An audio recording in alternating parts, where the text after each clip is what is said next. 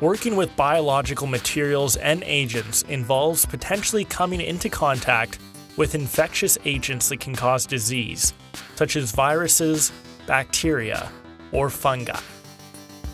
There are 4 containment levels established by the Public Health Agency of Canada for the safe handling of infectious materials or toxins, ranging from Containment Level 1, which is a basic laboratory for work with lower risk agents, to Containment Level 4 for highly sophisticated facilities for work with the highest risk biological agents and toxins.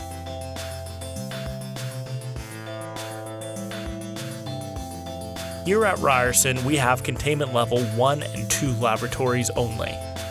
All Containment Level 2 laboratories are regulated by the Public Health Agency of Canada, and they must comply with all legislative requirements and the respective standards. This includes physical containment requirements, such as structure, location, surface finishes, and air handling, as well as operational practice requirements, such as training, personal protective equipment use, and procedures for entry, exit, waste disposal, and the safe handling of materials.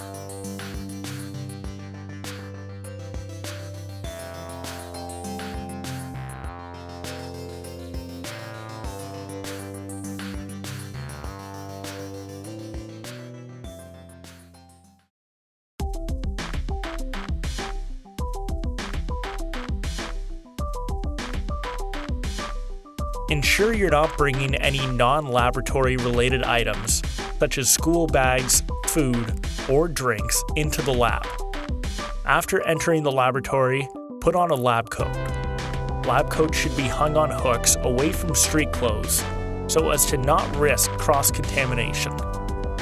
Put on any additional personal protective equipment as required by the nature of the lab work or activities. Remove your lab coat and other personal protective equipment. When removing your gloves, do so properly to avoid any bare-skin contact with the surface of the gloves. Properly wash your hands near the lab exit. Ideally, this sink will be hands-free operation.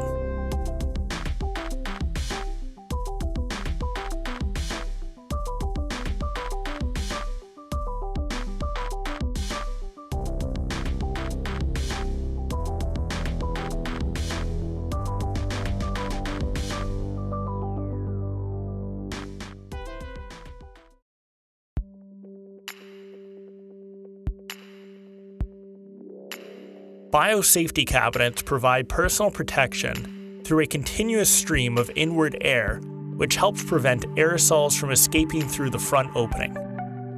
This air is exhausted by passing through a high particulate air filter, or HEPA, to protect the environment. When using a biosafety cabinet, check the sash and pressure gauges to verify that they are within the acceptable range. Confirm inward airflow by holding a tissue at the middle of the edge of the sash to establish that it's drawing in. Do not block the grill. Place aerosol generating equipment towards the back of the biosafety cabinet. Do not rest your elbows or arms on the grill or work surface. Keep a bottle of an appropriate disinfectant in the biosafety cabinet. Your workflow must be from clean or non-contaminated items to dirty areas. Collect waste in a container in your biosafety cabinet,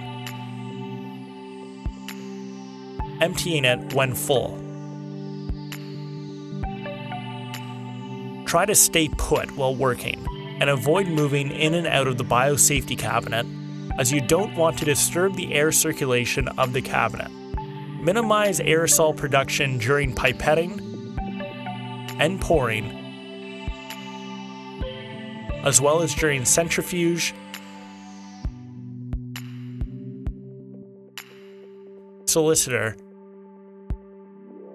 and shaker usage.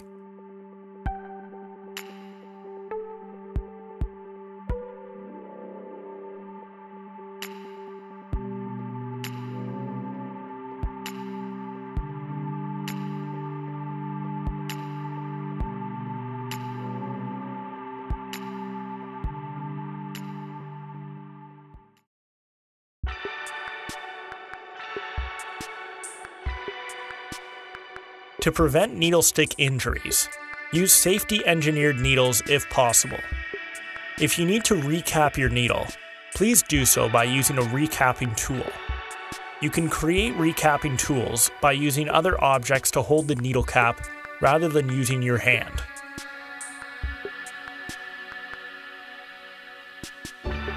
Dispose of sharps into hard shell containers bearing the biohazard symbol.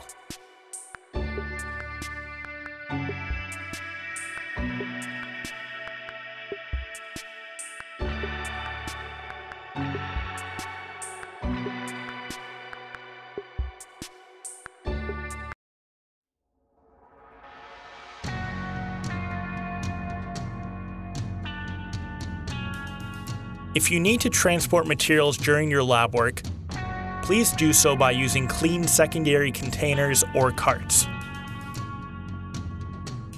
In case of a spill during your lab work, follow these steps to clean it up. Wear the necessary personal protective equipment. Take the absorbent material from the lab spill kit and soak it with the appropriate disinfectant.